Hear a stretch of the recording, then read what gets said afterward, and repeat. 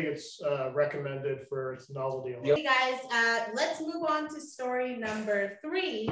And this one is from OpenSubtitles. And OpenSubtitles hacked data breach affects 7 million subscribers. And they acknowledged the data breach and confirmed that hackers managed to steal and leak email, hash passwords, and usernames. What do you guys have to say about this breach? I think the fact that they still use Comic Sans is highly endearing. Anybody You else? would say it's comical, would you? No, just me. All right. Yeah, look. In the grand scheme of things, an open subtitles data breach is not exactly like attacking Colonial Pipeline, but it's your information. Years ago when we did this, I think off the top of my head, I would have guessed at least 50% of the data breaches we saw had unencrypted passwords.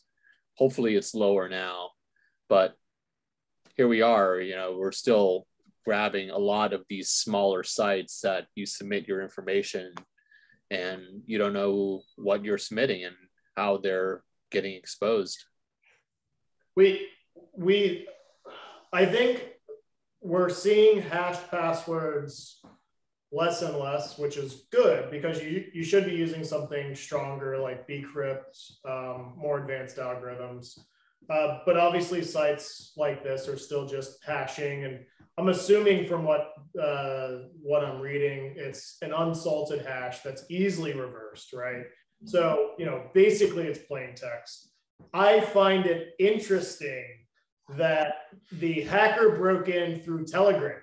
So Telegram has been incredibly popular with hackers. We are in a lot of very weird telegrams with hackers. Very weird. And they post a lot of weird stuff. Like Telegram, I don't really know what to do with it because it's incredibly popular. Hackers are almost moving to Telegram instead of hacker forums. But it's weird. But hacker went through Telegram to break into OpenSubtitles. So okay, as a consumer of subtitles, I gotta say, the article says they didn't change their admin password, which was super low security, by the way. And we find it interesting that they didn't do that. I find it interesting. Since 2006 or something, when the website was launched.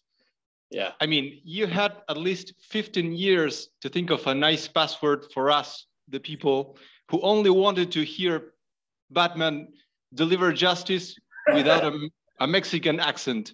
Yeah. So shame on you.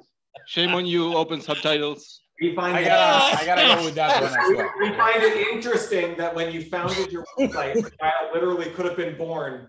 And then by the time you were breached, come up with a better password. I gotta agree with that. If I'm doing everything right and I'm downloading a movie and I just want subtitles, I'm entitled to have some kind of warranty, Wait. So I'm reading this article. It says here, I find it interesting that the first sentence of the second paragraph says, OSS revealed that they didn't implement robust security measures as cybersecurity wasn't such a critical issue back in 2006, blah, blah, blah.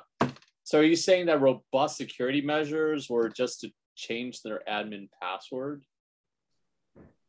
You can't trust any freemium software out there these days. Oh, that's true. Yeah.